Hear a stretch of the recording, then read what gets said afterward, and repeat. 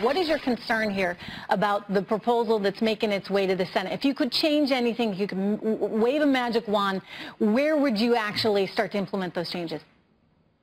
Well, I think, again, just to reiterate, failure to reform health care is it's not an option, not at all, but we have to get that reform correct. I think that, when we look at things like substance use disorder, mental health challenges that we have specifically here in New Hampshire, it's a reminder that states need flexibilities. We need to be able to control the implementation on our end, be able to control those costs, create efficiencies in the systems for our states, because each state is so different, but still not have to worry about the downshifting of costs that we're seeing potentially out of Washington. So we've had a lot of good programs work for us here in New Hampshire. Again, we need, as governors, the flexibility to control that implementation.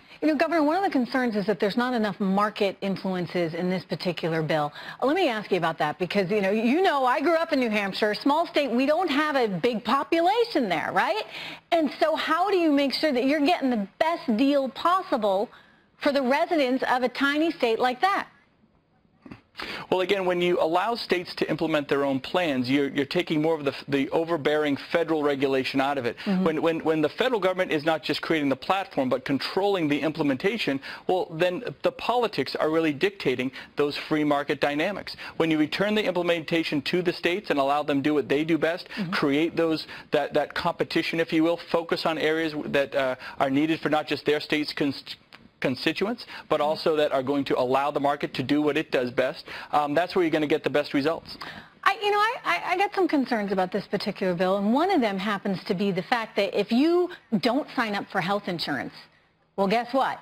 If that goes for 2 months, they have the ability, the health insurers do, to then tack on a 30% surcharge when you go back to sign up for it again. Do you have any concerns that there could be a little bit of a sort of credit card risk type of thing here? The credit card companies, if you miss one payment, suddenly, that teaser rate of 3% becomes 30%?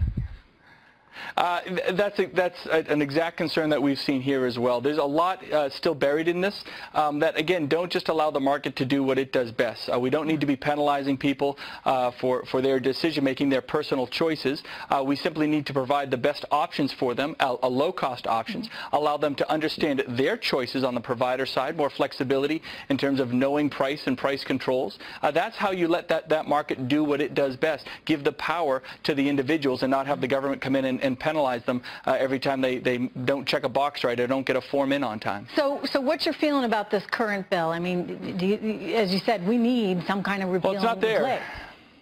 Yeah, it's not there, and again, I'm happy that the process is moving forward. It's gotten through the House, and I have a lot of confidence that the Senate will do what it does, and my guess is the bill won't look a whole lot like it looks today. No matter what happens, you got to reach out to individuals. You got to reach out to the market. You got to talk to people to understand what they want to see in this type of legislation. Washington does not have a very good history of that.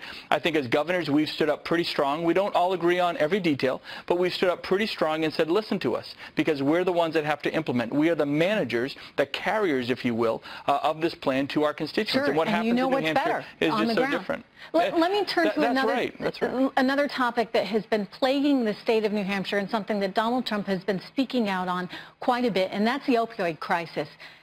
Any sense of whether the administration is really going to be able to lend an effort there to help you guys in New Hampshire as you confront this? I know that New Hampshire has been really, in many ways, unfairly hit by this.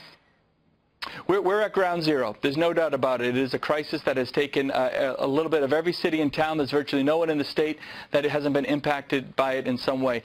Given the fact that we're the first in the nation primary, you had Governor Chris Christie, President Donald Trump, a lot of other very influential folks coming through this state, seeing the crisis firsthand, talking to families and individuals.